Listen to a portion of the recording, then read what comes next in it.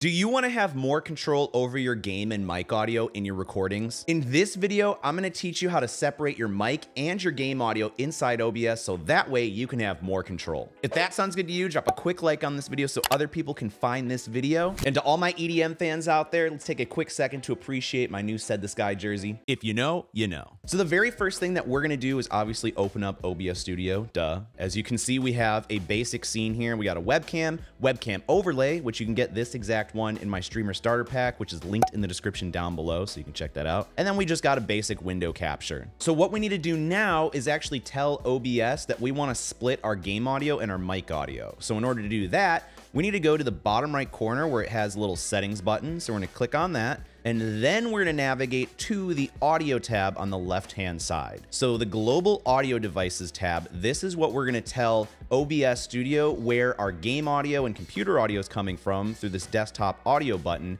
and then the mic audio as well. So we'll do the mic one first because it's easier. So literally you just go to mic and then you click on whichever mic you're using. Simple enough, right? I'm using the Rode PodMic USB right now. I love this mic. It's super friendly for streamers and recording people. And I have an entire video on it, which I'll leave in the top right corner for you guys. So obviously we're going to choose that. Done deal, easy peasy. Once you see that, we can drag this up. And now once I'm talking the mic, it's going through this little mic audio track right there. So now we need to go to the desktop audio. So if you guys have no idea what the heck desktop audio is, basically the easiest way to figure out which one you're using is whatever like speaker or headphone you're using. So in this case, I know I'm using the speakers from my Yamaha ZG01. And so if you want to double check that, I'm gonna hit OK. And then if you're on Windows, Mac is probably somewhat similar. You're gonna go over to this little speaker icon right here, and I'm gonna right click it and go to sound settings. And so if you're on Mac, you got to find wherever your sound is located at. I don't have a Mac, so I can't tell you for sure, but I'm sure there's a Reddit thread if you guys are really struggling. But here you can see that the speakers on the Yamaha ZG01 are the speakers. So that confirms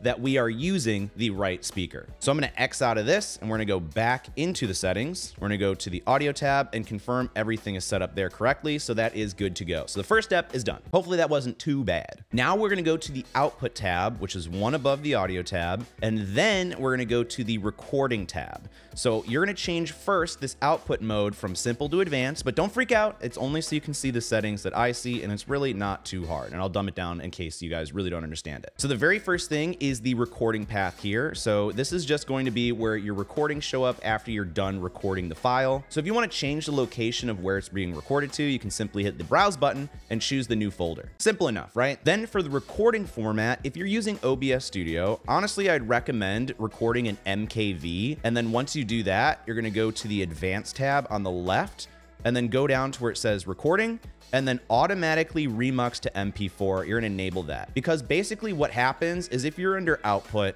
and recording and you're recording under MP4 like I used to, if your OBS crashes or your power shuts off or for whatever reason the recording is just corrupted, it's gone. Like MP4s cannot be recovered. So if you use the MKV and your power goes out or OBS Studio crashes, then you will still get that footage when all the stuff hit the fan. So I recommend doing MKV and automatically remuxing if you have the opportunity to. And then for the video encoder, normally I would use NVIDIA NVENC H.264, but I'm recording a video in Streamlabs right now for this video.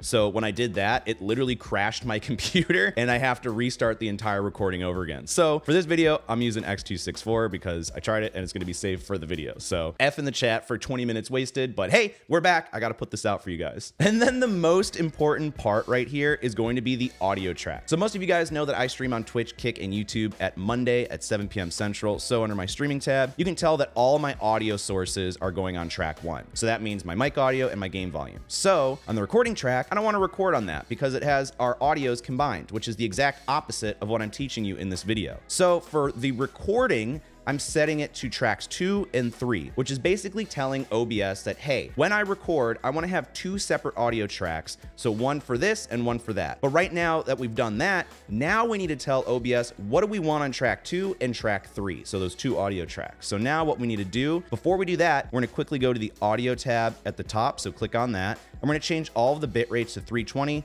because that's just going to give you the best audio quality for your recordings and streams. So once you've done that, now we can tell OBS what we want. So we're going to click on the little OK button here. So click on that, and then we're going to go to the audio mixer tab right here, and then go to the bottom where you see these little cog wheels. So click on that, which will bring us to the advanced audio properties, which sounds scary, but it's not that scary, so don't freak out. Basically, we only have two audio sources right here, the desktop audio, which is going to pick up all of the audio coming out of our computer, except for the microphone. So that's why we have this set right here. And if for whatever reason you're hearing your mic through the desktop audio, chances are you probably have audio monitoring turned on somewhere. So if it's here, turn it off, or if it's in your like microphone settings, you should turn that off as well. Otherwise, you're going to hear yourself through the computer audio, and that would defeat the entire purpose of what I'm teaching you. So we got our computer audio, aka desktop audio, and then we got our mic. So now we look at our tracks on the right. So we have track 1, which is going straight to our stream, but if you're not streaming, then ignore that part. But more importantly, we told OBS we want to record on tracks 2 and 3. So on track 2, we're only going to record our computer audio, aka our game audio, but not the mic audio. And then vice versa for track 3. We're going to record the mic audio, but not the game audio. So now when we record, it's going to record 2 separate audio tracks, one with the desktop audio and then one with the microphone audio, which will give us more control. So now let me show you this in practice and how you're actually going to do it. So we're going to hit close. I'm going to play you one of my songs because if you guys didn't know, I actually make EDM music for fun. So we're going to listen to a little bit of that and I'll show you guys how this all works. And then I'll play some game audio too, so you know I'm not capping. All right, so I'm playing my music right now. You can see it's popping up here, and then I got my mic here. So let's start the recording. We're going to hit start record. Now it's going to be recording it. Give it a couple seconds. So you can hear we got our music right here, and then we got me talking right here. So we got both. So now what we need to do is I'm gonna open up a game so you guys know that it also works with games. All right, now I've got my game going. This is chained together. So you can hear that's got the background noise. I guess it's more of an ambience than music. We're going around. I'm recording in OBS Studio. So we're just going to talk like this. I'm talking over it.